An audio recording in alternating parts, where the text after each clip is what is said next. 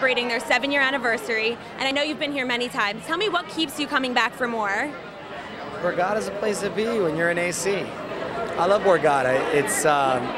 It's always so much fun, and the people are really cool. And had a little quick workout and hung out in the spa for like a minute, and then put down a huge Roman meal over at Bobby Flay Steak.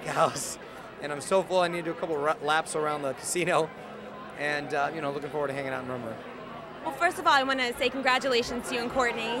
You have a baby on the way due this fall. Tell me, I understand that you want to keep it a surprise if you're having a boy or girl. Why keep such a big surprise?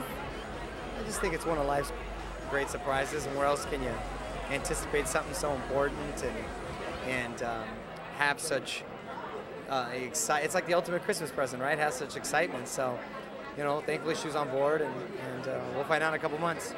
Well, I saw on your Twitter page that you're looking for some baby name ideas. Oh yeah. Have you found any, narrowed it down at any potential? Yeah, you know, I'm leaving a lot of that up to her. I know that I'm not gonna have a junior if it's a boy. I don't want a Mario Jr. And I think it's kind of an ego thing. I don't like that. And then I don't want to get too crazy or Hollywood clever with the name. So I'd like to be a little more traditional and something that represents a culture maybe.